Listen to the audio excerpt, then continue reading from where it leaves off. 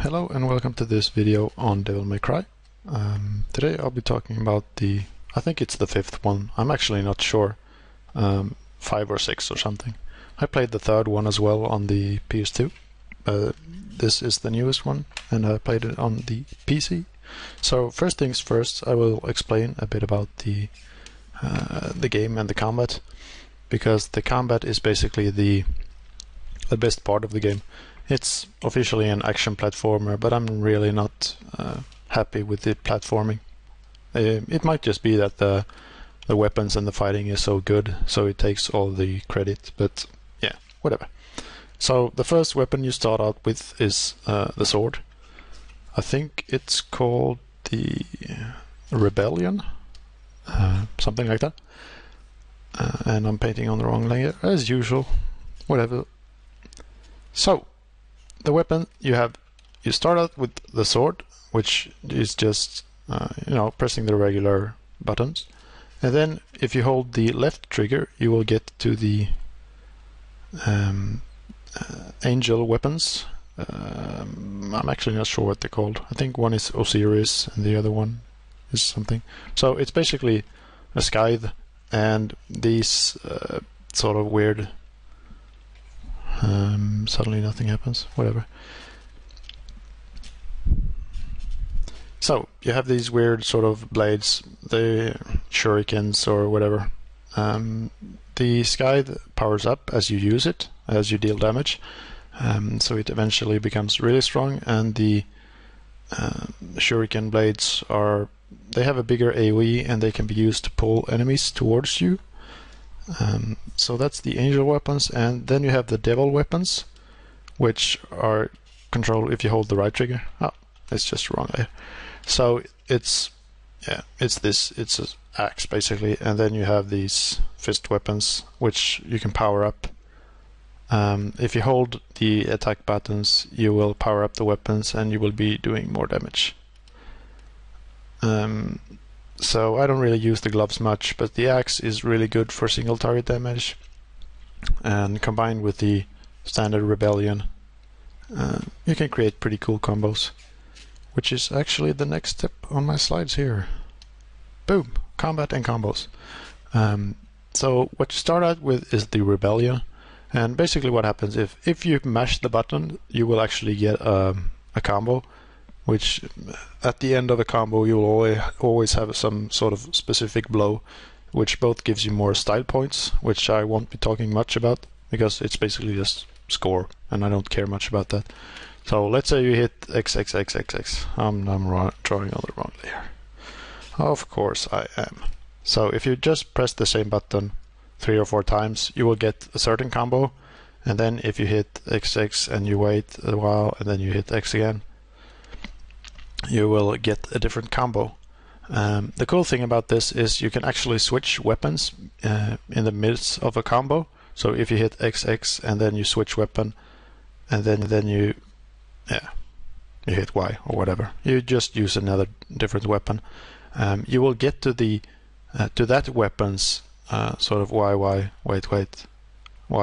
combo.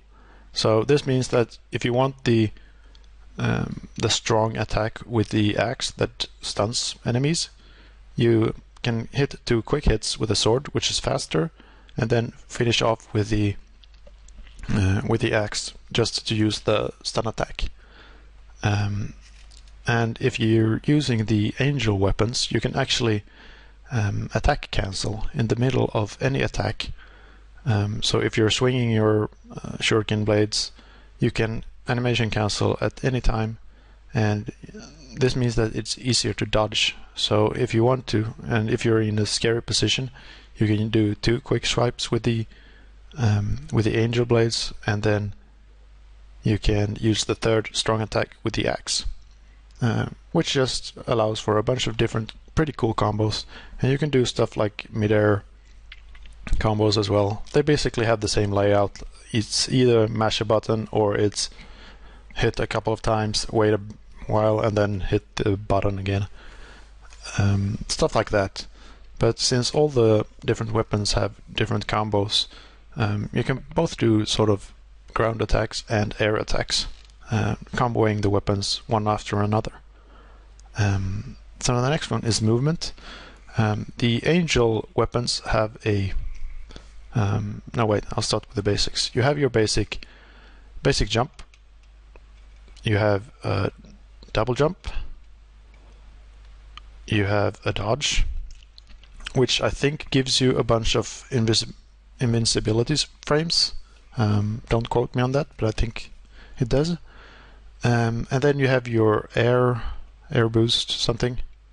If you're holding down the angel button, you will actually be able to do sort of a double jump and then the air boost, which it just gives you a bunch of forward momentum basically. So it moves you from A to B quicker if you're trying to get to an enemy, stuff like that. And then you have your demon pull. Which pulls enemies towards you, and then you have your angel pull, angel lift probably, which moves you to the enemy instead. So the demon pull, if you're standing right here and the enemy is over here, you will be standing still, the enemy comes to you, and the angel lift is the other way around. Now you can't pull all enemies and you can't lift to all enemies, but in general that's how it works. And you can also combo these together, like you can double jump and pull enemies into the air, you can jump, air boost and then dodge, you can angel lift to an enemy and then pull his shield away and then knock him to the ground. The combo system is also pretty cool because you have your ground attacks and you have your air attacks, but you also have ground attacks that knocks enemies into the air. So if you're standing here and the enemy is here, you hit him with your awesome sword and he flies up into the air, which allows you to either jump up and do air combos, or it just allows you to attack something else, because since the physics is basically non-existent, well, it's not non-existent, but it's a game sort of physics, he will stay up in the air for a while and then fall down and then have to stand up again. And then you have your you also have your, if you're flying, let's say this is the ground, you can also hit your enemies and knock them into the ground if you want to continue with the ground combo instead. So since you can both dodge on the ground, which allows you to move around faster, and you can jump and you can air boost and stuff like that, it makes the movement really quick and dynamic, and the movement and the comboing is probably the best parts of the game. I love just playing around with enemies, juggling them and keeping fighting. Like, the standard sort of enemies are pretty weak, but since they're vulnerable to all sorts of different interruptions, they will basically never be allowed to attack. So you can just juggle them however you want to.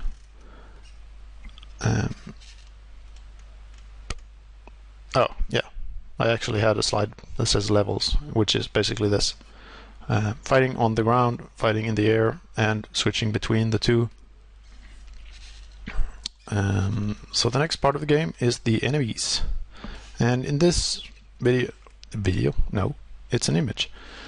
So in this image I'm just fighting a bunch of these sort of crappy low-level dudes, and what you can see here is they're basically taking damage because I'm using the shuriken blades. You can't really see them here, but at this point I have actually used the attack that pulls enemies towards me.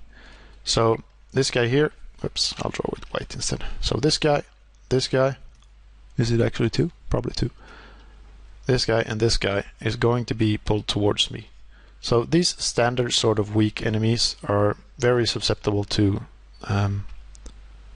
AoE attacks, because you can interrupt their attacks with just anything. So what you'll generally tend to do with these is use your AoE moves, use really powerful combos that sort of swing your sword around a lot, or using the scythe.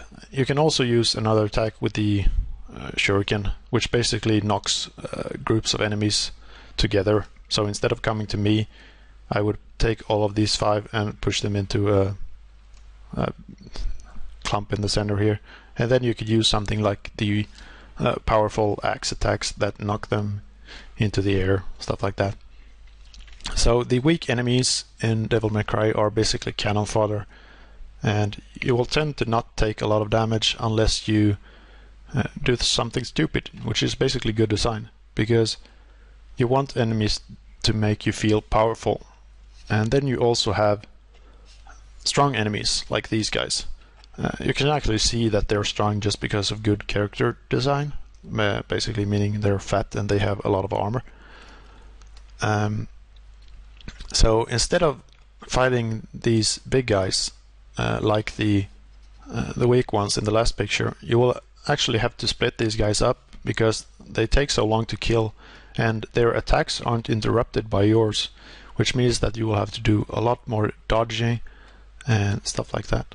And if you remember from a really long while ago in my Diablo 3 preview video, I actually talked a lot about sort of designing the game by having a bunch of weak enemies with different attacks and then combining the enemies instead of having more complex enemies that had several attacks. And this is basically what Devil May Cry is doing, because these big guys, they can charge, they can do a sort of crushing move that tries to leap on top of you, and then they can swing wildly around them, and that's it. The beginning guys here, they can basically just thrust their sword at you. I'm not sure if they have some sort of sweeping move, but I don't think so. So there are weak enemies which are easy to kill, there are hard enemies which are difficult to kill, and then when you combine the sort of different combinations, you will get different encounters that make you prioritize targets, move around a bunch because you want to fight different enemies and stuff like that. So the enemy composition is actually really cool as well. I'd actually recommend playing through it at least once on one of the normal challenge or difficulties. I think it's like it's easy, it's medium, it's hard. Then if you finish hard, you get Devil May Cry. I don't remember what it's called. I think it's that. And then you have Dante Must Die at the bottom. So I think these three have they have the same enemy encounters, and then these two have a different version of enemy encounters. So I'd recommend playing through the game at least twice, just because the second time around, the more challenging enemy encounters, no wait, maybe it's this one and this one which has the same one, I don't remember, but they have different encounters anyway. So at this point in the game, maybe instead of having 3 guys at the same time, you'd only have 2, and you will get 2 dream runners, I think they're called, at a time as well, which are really obnoxious and parry your attacks and stuff like that. So I'd actually recommend playing through it just to see the different sort of enemy encounters. That's it for the fighting part. I will get back to it because the fighting is so central to everything else as well. So the next part is the platforming. And as you can see here, this red part on the left, as usual, wrong layer, you know how it is. Let's see here, this one. So on the left part here, something is red. This means that you can use your demon pull to pull it towards you. The blue pillar thingy here is it's for your angel lift. Yeah, let's call it that anyway. Which means that if you're standing here and you use this one, it will pull you up here, and then you will have to jump to the next platform, basically. So I mean, it's pretty basic platforming. You have your double jump, you have your thrusty thing. So you're basically just double jumping, thrusting, double jump. So we'll just keep doing that because it's the fastest way to get around using your air dash thingy. So we'll basically constantly be spamming that to get from place to place as far as you can. or as fast as you can, because fighting is the cool thing. So the platforming, I shouldn't really be complaining about it. It's as good as expected. Some of the angel lift parts are really obnoxious, and you will have to do like the parts where you learn your skills and you get your new weapons. You will have to do them over, even if you're playing it again on the same character on another difficulty setting. So if you're trying to get high ranks on the harder difficulties, you will have to see cutscenes over and over again, and you will have to do or watch the sort of tutorials and get your weapons all over again. But I suppose that's just how it is. It's too hard or something. Yeah. So the next step here is, this is a boss. It's not the first boss, but it's my first example here anyway. So as I said about the enemies, you can do all sorts of cool stuff with movement, with hitting them around and knocking them into the air and doing combos and stuff like that. That basically gets thrown out the window as soon as you get to a boss. The bosses are pretty bad in my opinion, just because they're so heavily scripted, and it seems like they're basically just to show off the pulls and the lifts and stuff like that. Now I'm just comparing this to Devil May Cry 3, which basically just made the enemies a sort of harder type of enemy, and you fought the bosses in the same way that you fought regular enemies, except you did a lot more dodging.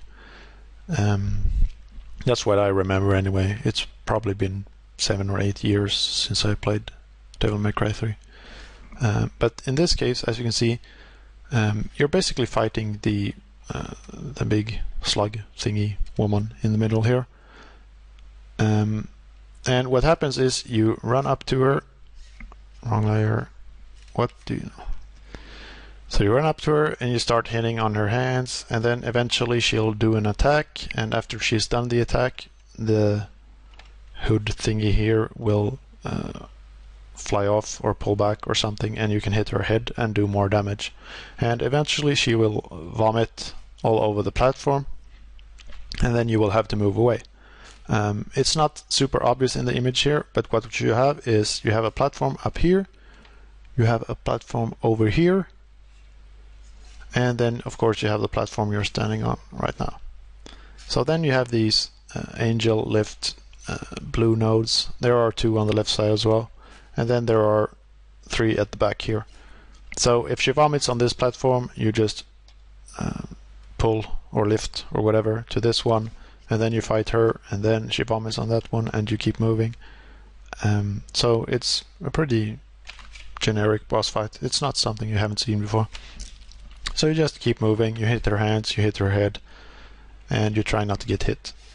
And then eventually, once you get 1 life bar down, you jump up here, and as you can see up here, this is for pulling. So you knock a life bar down, you jump up to the one of the platform on the sides. You can actually see part of one up here.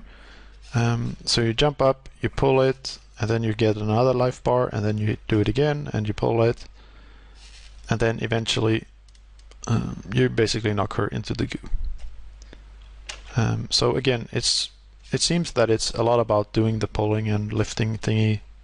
My next example here is the baby boss. And again, what you're basically doing here is, sure, you can attack his hand or his hands, either one, the left one or the right one.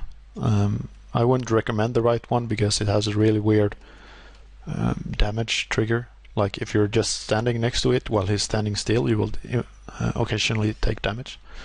But yeah, what happens here is you can actually go around the side. Now I took a pretty bad screenshot, but he has like a hand covering up a weak point. Like his eyes are his weak points, so there's one up here, and then there's a hand covering this one.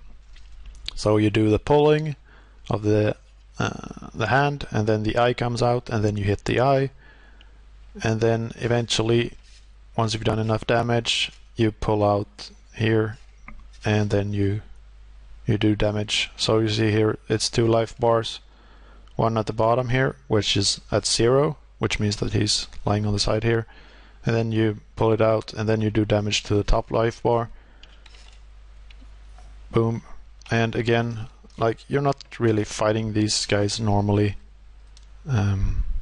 Like, you can't stun them in pretty much any point. They will eventually become stunned once you do enough damage, but yeah. You do some dodging. They have a really obvious scripted attacks. So the bosses are pretty boring in my opinion. Like, it's good for you to learn how to dodge properly, but not much else. And in the middle of all these boss fights, there are also a ton of different sort of scripted cutscenes. Like I'll go back to this one. Like, when you do so much damage, she falls down, it's a cutscene, and then when you pull, it's a cutscene, and then she breaks the platform, it's a cutscene, and then you jump back, and then you start fighting again. So, a ton of scripting, and in a game where the fighting is the central part, scripting is pretty bad in my opinion. And then we have some small general nice things first. Like, this is the practice mode. You basically have an immortal weak enemy here, which will never attack you, and you can do filtering by weapon, which basically means you can see the combos. And then at the bottom here you can also see like different weapon combos. So if you do 2 hits with the axe and then you do 3 hits with the sword, you will get a different combo. And then I'm not sure about this, but I think that if you do one of these combos, the combo itself will light up in green or something like that. At least it does if you're testing out new abilities. So this is a pretty cool place. You can just go here and learn new combos, which you can actually also do. If I show you the upgrade screen here, which is my next point. So if you go into the upgrade screen, you can choose from a bunch of different ones here, and basically what you do is just you put one of your available upgrades into one of the squares, which will give you that skill basically. And it will also show you, first it will show you a small video clip of the attack being executed. It will show you the hotkeys, and if you want to try it out, you actually can. So if you want to test a new attack, you can just put a point into it, test it out, see if it works for you and you want to keep it, or you can just take away the point and put it into something else, because the game will never lock you into an upgrade. So you can just move them around. As you get new weapons, you can move the points from your old weapons to your new ones if you want to. So both the sort of practice mode and the upgrade practice mode here are really cool features in my opinion, and it makes it really easy to know what skills to pick up and practice them in a controlled setting. The next point is the sort of dynamic environments, which is the coolest thing in my opinion, because I know how tedious it is to work with Matinee now that I've done it for a few days. So if you see here, you have your sort of standard interior, and then in the next frame everything breaks up, it starts moving from left to right, the ground falls away, and all manner of weird things happen. Like, as you get further into the corridor here, more and more things will break until you actually reach the end here, or you die, at which point you start over again. Oh yeah, that's another good point that I didn't mention. Like, if you die, you will just respawn at the latest checkpoint with a bunch less health. Like, let's say this is one fall. So you won't die instantly, you won't have to replay a bunch of things, because the fights are pretty much never incorporating any sort of fall, so you won't have to start over. It's just platforming is separated from the action, and if you die while platforming, it won't really affect you, except you take a bunch of damage. It's not that bad. I'd say you could probably fall 10 or 15 times before dying, so it's a pretty small amount of damage actually. But the dynamic environments is another cool thing, which I wish more games would do, because it's obviously possible and it's pretty cool. The next thing here is they actually use the loading screens to show off combos, both with the same weapon as well as different weapons. And this is just probably a rendered out alpha image, so it's not like they're loading a bunch of different models to use in the cutscene. It just shows you a bunch of cool tricks as well as a tip here at the bottom. So it's a really good use of the loading screen in my opinion. Sure, loading screens are different depending on how fast your computer is. I played this on my computer, so I don't know how long the loading screens will be on the PS3 or the Xbox, but they're pretty fast on the computer anyway. I just think it's a really cool idea to use. Instead of just having the sort of now loading screen, you're actually showing off the game and showing something that the player might not know, or a combo they might not use. Yeah, you can also replay the secret missions if you want to practice something. I'd really recommend this displaced skirmish one, because it's super tricky, but it also teaches you a bunch about the game, because you can only do damage within the active zones, and the active zones are random and they're also changing. So you have to move around a bunch, you will have to pull enemies towards you and do damage, and you will have to watch out for attacks and all manner of things. So the secret missions are pretty cool, and you can replay them if you want to. You don't have to go into the actual level, so just go into the menu. For the next part is my general annoyance part here, which is actually again about the secret missions, because number one, you won't be able to get them in a single playthrough.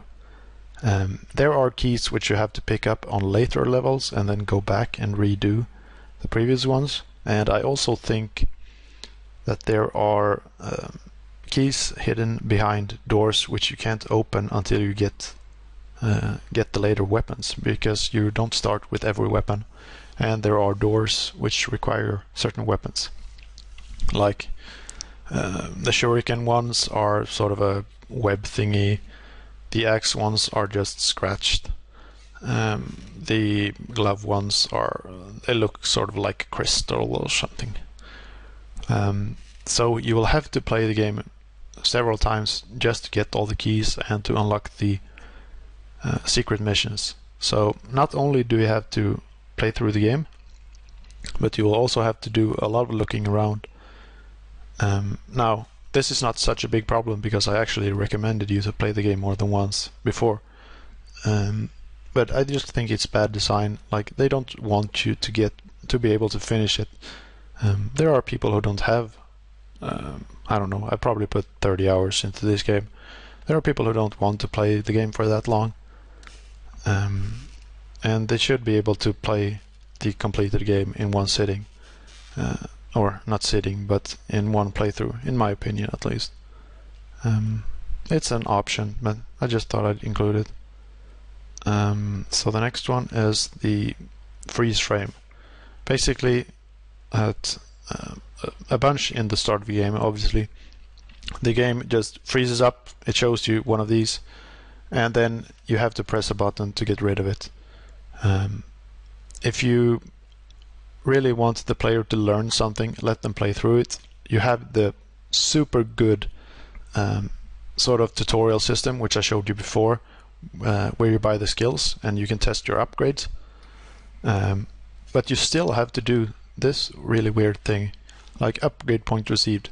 If you want the player to know something like this, do it as soon as they go into a shop, for instance.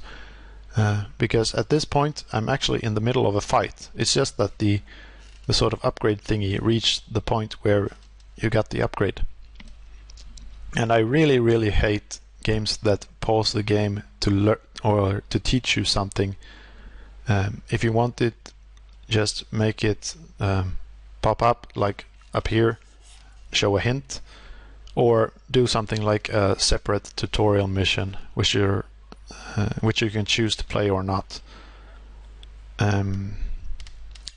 if you want to check out more about this sort of tutorial system and learning by playing, you should definitely go watch the Sequelitis video on Mega Man X, I think. I'll link it down below. But he goes through that stuff in much more depth than I'll be able to do, and the video is pretty awesome. So go check that out. My next sort of weird thingy about this game is this is in the middle of a hidden mission, and you're actually rewarded for finding or for completing the finished or the secret missions.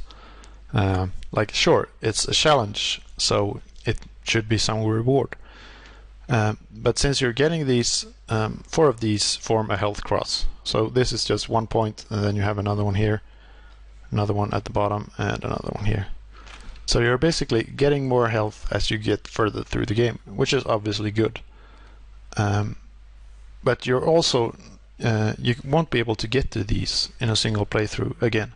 So if you're playing it for the first time on the hard setting, again, I don't remember, but let's say it's easy, normal, hard. So if you're playing it on the hard setting for the first time, you won't be able to access these at all.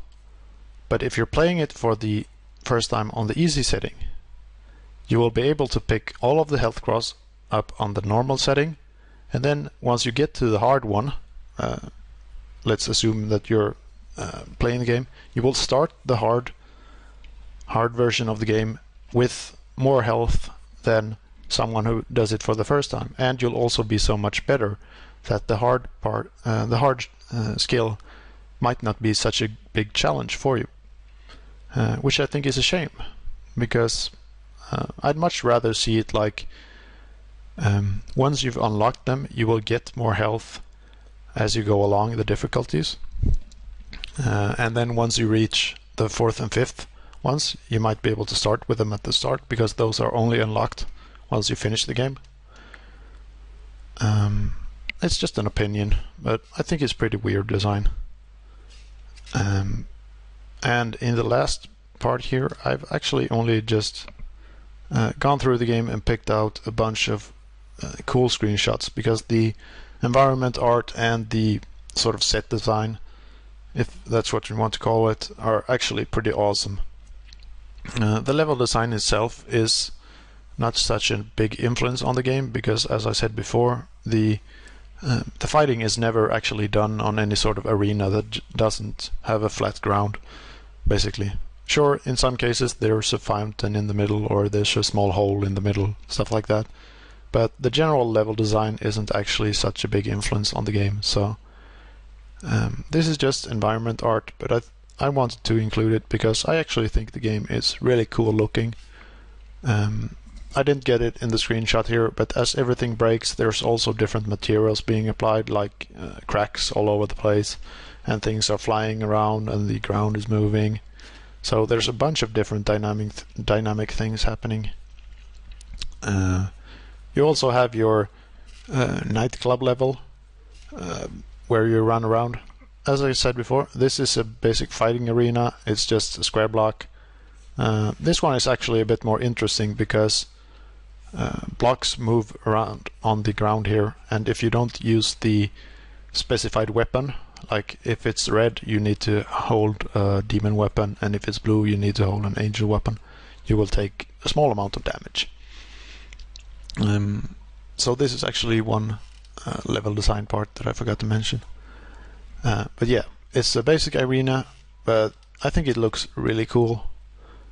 This is another part of the same map, so everything is blue, and you have these sort of weird funky walkways, and then again same one, everything is orange again, and you have these different color blocks. Here you're running upside down on the way up to the tower here. The walkway is actually going up here. Again, a really cool layout. Then you have your way into the this is one of the boss fights. It's also heavily scripted, but this is just really cool in my opinion. It really looks like a sort of news intro, and you just do some sort of basic platforming here. doodle doodle, jump jump jump, and then you get to the end. This is also a part of the news boss fight. You're basically getting a news report where what are they called? A reporter? Yes. So there's a reporter speaking over this, and this is it's supposed to be a helicopter flying around filming you, but you're actually fighting, as usual, drawing on the wrong letter. So you're actually fighting. You have full control while this is happening, so you're running around killing these sort of really weak enemies, and then you're getting a bunch of different cool quotes and stuff like that. I really enjoyed this. I think the art style is pretty amazing, but as I said before, the fighting is what makes this game, and I'd probably play it even if I only had like an arena with waves of enemies coming towards me, because the fighting is just so good. I'd really recommend you picking this up if you can rent it. You probably should, because you could play it through in a weekend and then return it. But if you want it, there's a bunch of depth in the fighting system, and I'd really recommend getting good enough to play on the harder difficulties, because it's just so satisfying to play this game. The fighting is amazing, the platforming not so much, but I'd still recommend it. So if you've watched to the end of this, thanks a bunch for watching. I hope you liked it, and the next one will be on BioShock Infinite.